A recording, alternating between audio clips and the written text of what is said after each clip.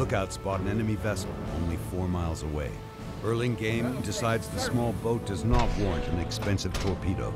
He expects Silverside's deck gun will do the job. From its crew of 70, young officers and sailors hustle to their battle stations for the first time.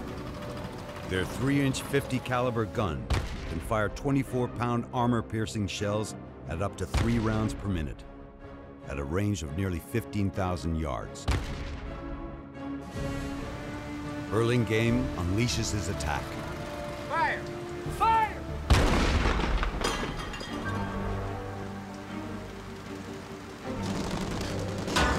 But the Japanese boat returns fire, and a gun battle erupts. Elevate 15! Fire! Fire! The Ebisu Maru No. 5 is a 131-ton wooden fishing trawler. Even civilian ships, like fishing boats, have been armed to defend Japan.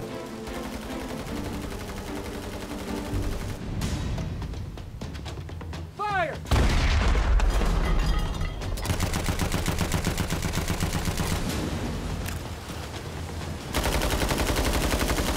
Japanese machine gun bullets whiz past the sailors and ping off the conning tower.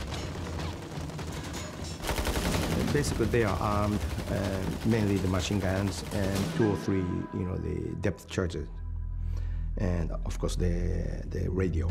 I don't think the Silversides had the right idea of the mission of the ship. Burlingame has underestimated the enemy.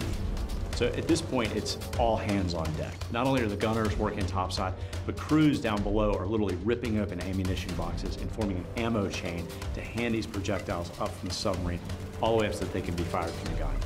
Fire! Elevate! As the gunfight is unfolding, the crew's shots are getting more and more accurate. So they're actually punching into this Japanese trawler, and it suddenly erupts in flames. Rather than run away, ultimately turns and starts charging toward the Silversides.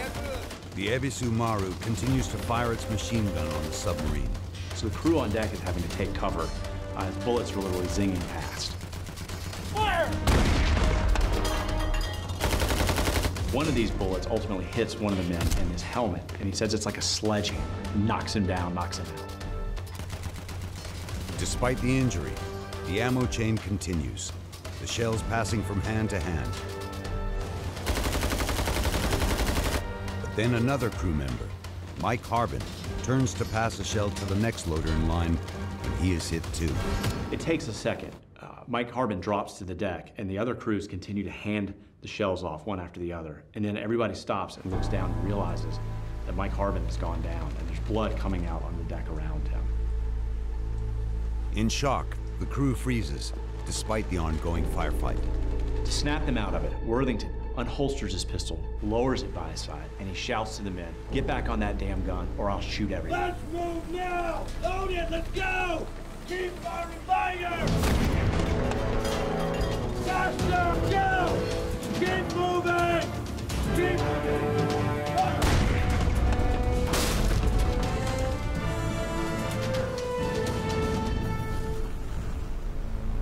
Finally, engulfed in flames, the picket boat stops firing.